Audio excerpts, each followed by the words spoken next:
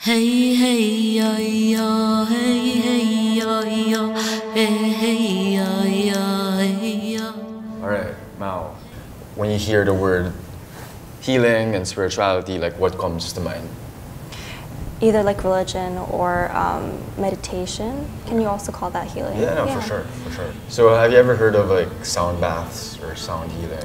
I heard about it. You know that place in France? Yeah, Lourdes. I think they do that there, like sound healing and sound bath. But yeah, I've never done it before. I just heard about it. Do you have any expectations or fears like coming into this first sound bath? If it's like loud sounds, like I usually get nervous. I don't know. I've never done this before. Yeah, but like I feel like you have a strong connection with music. And yes. How you like, it seems like it's something that takes you somewhere else. Oh yeah, yeah. I just like enjoying like listening to music and just, you know, closing my eyes and traveling or something. Yeah. I don't know how to explain that. I noticed like whenever you're walking, I mean when we're in New York, you always have earphones. What do you feel? Do thoughts come to mind or do your thoughts stop when you're listening to music? All I know is that if I'm in some place, it's like I forget about the world. I'm just somewhere else and I forget my surroundings, and because I have like an overthinking mind, so if I think a lot, I like listening to music to kind of distract myself. Yeah. So do you have any other questions regarding what's going to happen or things about sound baths or healing? Anything that's kind of like, that's been hovering in your head? Well, you have done a few. Yeah. What's your experience? They're pretty incredible, honestly. Like the first time I did it, it was so, it's magic.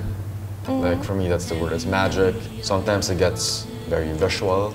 It's like you're watching a movie in a way. Like you're watching colors, you're watching people, you're watching dreams and memories kind of blur together.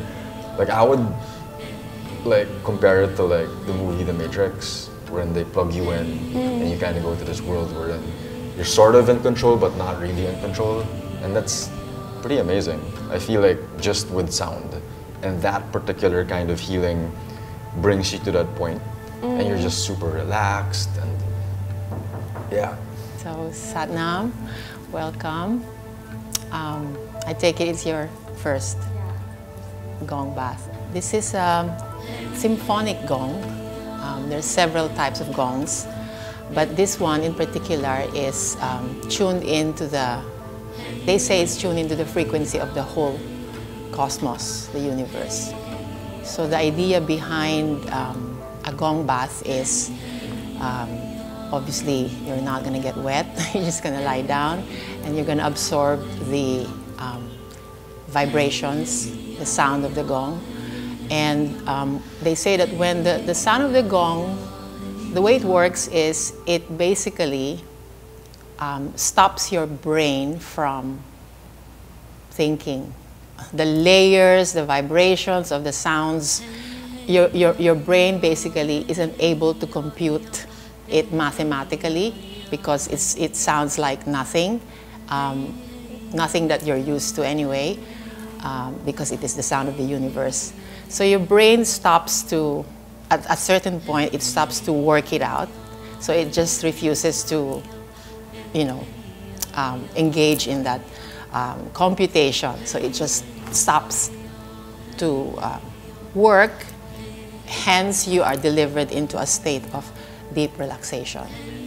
So it's very powerful, very healing. Some of the benefits of Gong Bath is it increases vitality. Obviously, you know, it's very calming for the nervous system.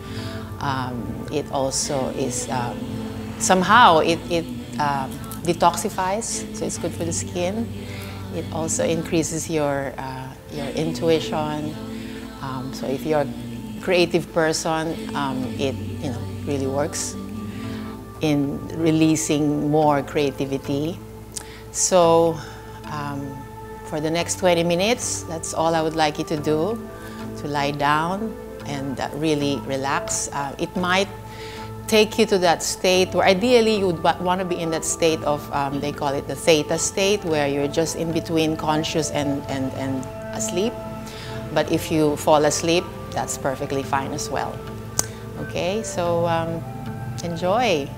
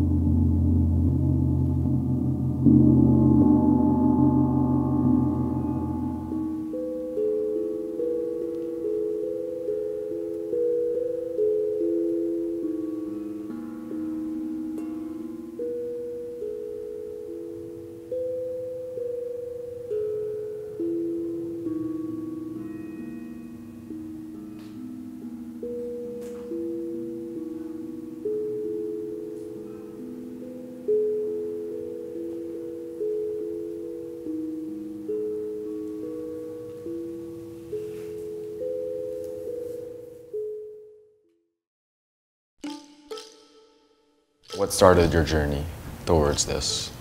Well, my journey actually started when I decided that I was going to become a teacher of Kundalini Yoga. Learning to play the gong came later on.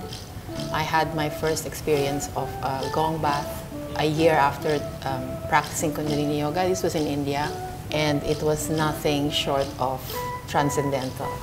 My teacher shared with us that when you are playing the gong, you are being the vessel. So it means that before you even do it, you have to make sure that you are aligned, that you are tapping into something much higher than you, much bigger than you. You're not the doer. You're not the one. Okay, it's my arms that's being used. It's my rhythm, my intuition, but I make it a point that I really tap into something. In terms of spirituality here in the Philippines, especially Manila, and you being a yoga teacher, and what are your thoughts on that? What are your personal sentiments on what's been happening right now? Oh, how we're evolving. How we're evolving. What do you think? Where are we headed? I'm very excited. We're living in such auspicious times right now on the planet. And for us who are resonating with this type of thing, whatever it is, yoga, meditation, Gong Bath, Reiki, all those things that are not really something that person of pure logical outlook would resonate with. It's doing its thing. It's contributing to the mass awakening. So I find that more and more people are really getting into that. And it's really helping. It's really helping them. I agree. Totally agree. Now, so how was that? Maybe you can describe what happened with the Gong Bath. Oh, now I feel different. I don't know. I can't explain. It's I feel weird, but not bad weird. Yeah. It's just when I woke up, it's I felt it was so weird being here, because during the Gong Bath. Yeah, it's I was somewhere else.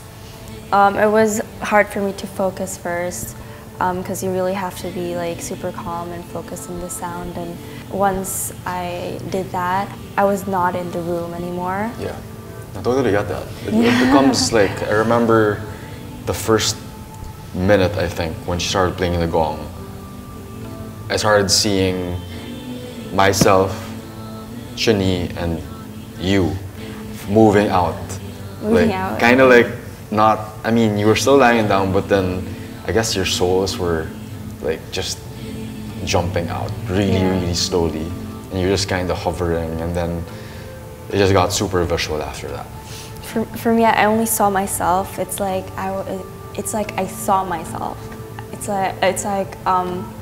It's so hard to But it's explain, not. but I saw myself. But clearly, it's not a normal experience. That doesn't happen every day, No. right? But does it feel like a journey to you, like in a sense? Because for me, it always feels like you're jumping out, then you just. For me, fire and water were like the themes today. Like I just kept seeing a lot of fire, like kind of like surrounding my body, and then waves crashing on me in super slow motion. What did you see? What did you feel, like physically? When you saw like it was like black. I can't really. I think it was black. Yeah, it was like I saw myself, and it was like stars. Stars. Yeah. But that's nice though. Yeah, that was nice. But how did it end for you? Would you say you experienced like the healing aspect of the gong, or was it something more, just a different experience? It is a nice experience and it's something new, but I definitely understand the healing. Like I feel like it calms you, it clears your mind, and because I have like an overthinking mind. Once it gets really loud, it's so hard to think. It's like your thinking just stops, and it's like you can't really think, and it's good because like especially if you have an overthinking mind, you just sometimes just want to stop thinking. You just want to stop your mind. Yeah. And this kind of did it, right? Yeah, and it just happened, and yeah, it feels good. So would you do it again? Yeah, Your Gong Bath? I would.